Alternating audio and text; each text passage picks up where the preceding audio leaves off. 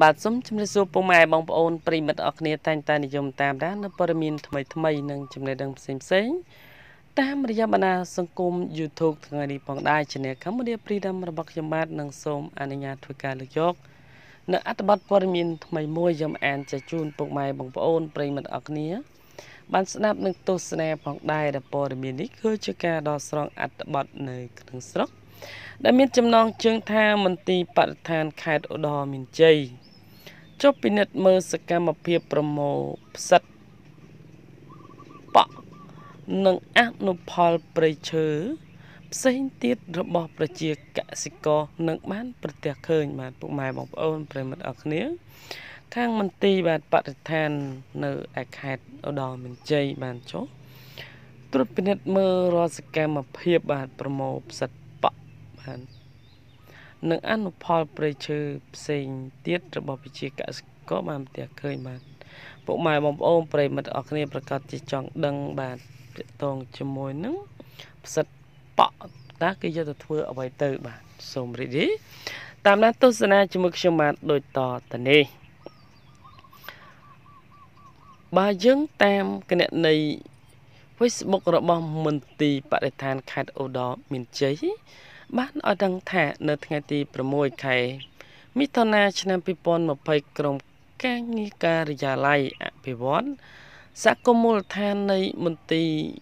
បរិស្ថានខេត្តឧត្តរមានជ័យបានចូលពិនិត្យមើលសកម្មភាពប្រមូលផ្សិតបកនិងអនុផលព្រៃឈើផ្សេងទៀតដូចជាផ្កាចាប់ហួយថ្កុតនិងទំពាំងឫស្សីជាដើមរបស់ប្រជាពលរដ្ឋនៅក្នុងសហគមន៍មូលដ្ឋានដែលជាជំរកសត្វព្រៃសង្ឃរុក្ខាវ័នតាមការជួបសំណេះសំណាលផ្ទាល់ក៏ដូចជាការសង្កេតមើលនោះឃើញថាប្រជាពលរដ្ឋមានអារម្មណ៍រីករាយនឹងការអនុផលព្រៃឈើផ្សេងៗជាពិសេសគឺជាការរកសត្វបក់នារដូវភ្លៀងធ្លាក់នេះ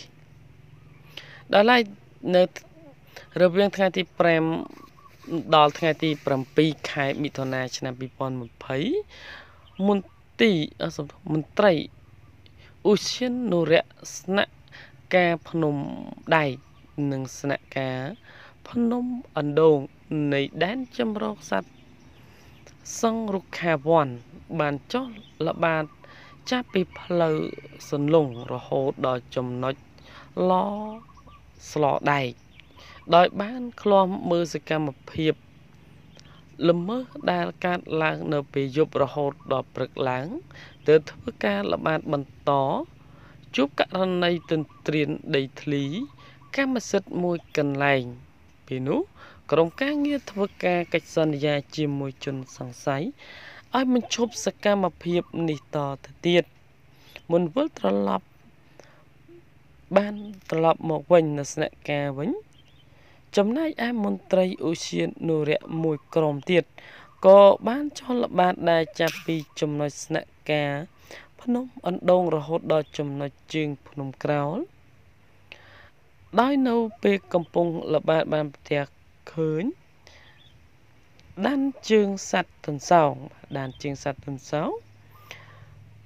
ងសត្វប្រាសមុនល្បាតដល់ចំណុចចុងប្រឡាយបន្តទៀត